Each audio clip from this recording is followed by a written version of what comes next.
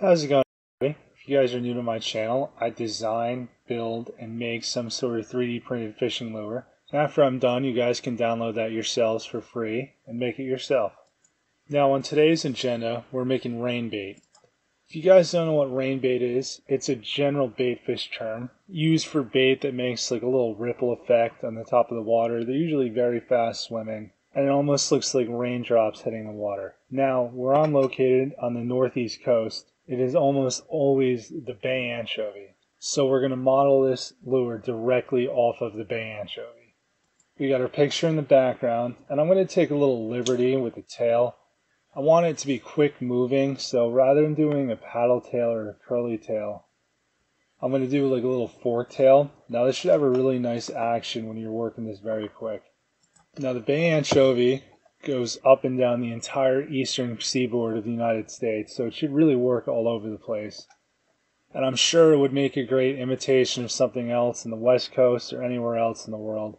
It would probably even work as a larger freshwater bait, even for bass.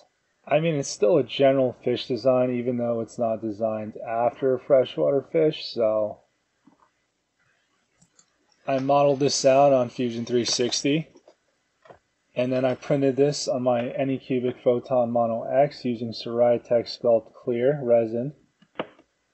This mold is made so you guys can also print it on an FDM printer if that's what you have available.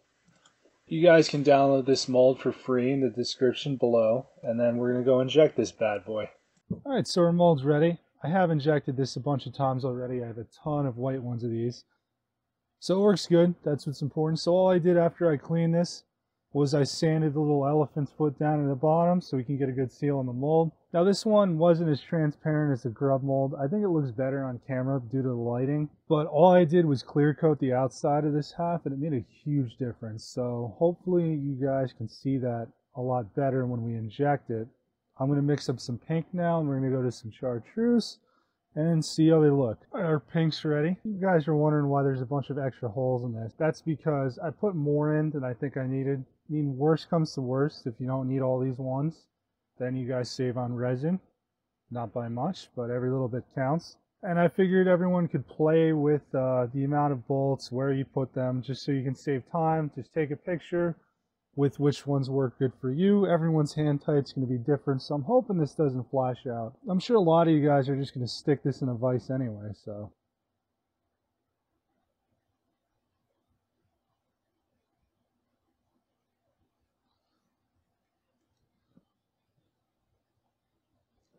Let's see how this works.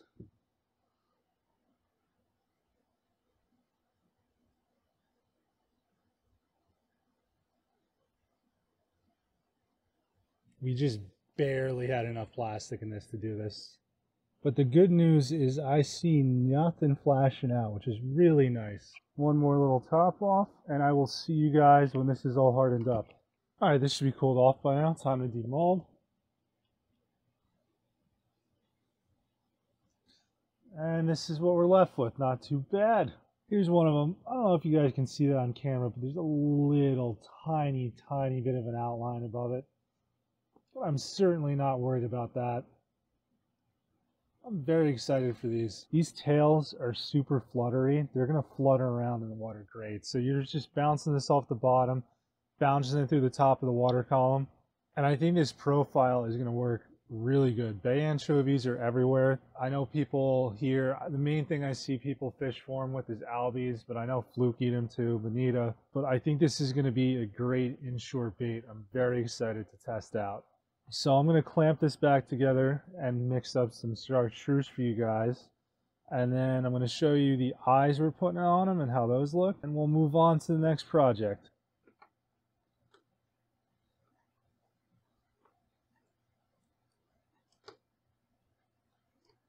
But we're going to inject with their big injector on this one.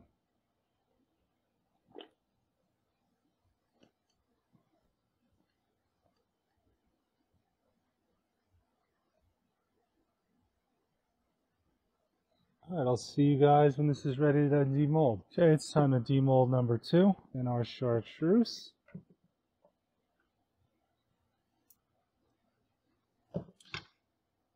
This one came out quite beautiful yet again. Same thing, different color. Now that's what our chartreuse looks like. I'm going to get some of these lined up and I'm going to show you guys the eyes we're going to put on.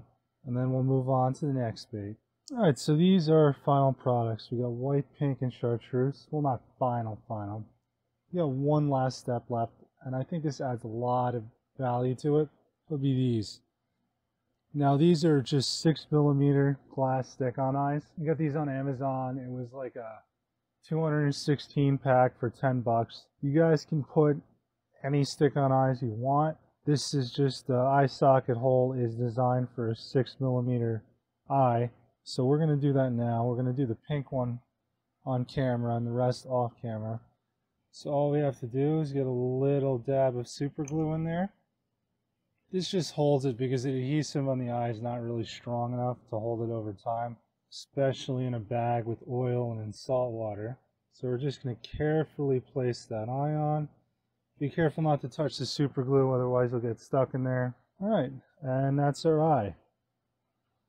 So I think these are really nice baits. I'm very excited to use them. So let's just finish these up. Alright, we have our white, pink, and chartreuse baits all done now. You guys can shoot these in any color you want. And you guys can also add any scent you guys want. For this batch, I'm probably going to be using the Procure Flounder Pounder again. However, they do have an anchovy scent too, which this being a bay anchovy, I would assume would work pretty good. Of course, you guys could always throw in whatever scent you want, depending on where you're located at and what your targets be. The only other thing I did is the Ziploc bags weren't really working out so good, so I picked up these actual lure bags. They're just clear lure bags, and I got 100 of these for 20 bucks. The scent doesn't ooze out through these, and you can get them in different sizes on bait plastics. So I will be bagging all my baits in these from now on. I think that's going to be it for this video. If you guys have any questions, comments, or suggestions, leave them down in the comments below. If you guys have an lure idea you want me to make next, definitely leave me a suggestion. I'm always looking for things to make that you guys want to see. Thanks for watching. See you guys in the next video.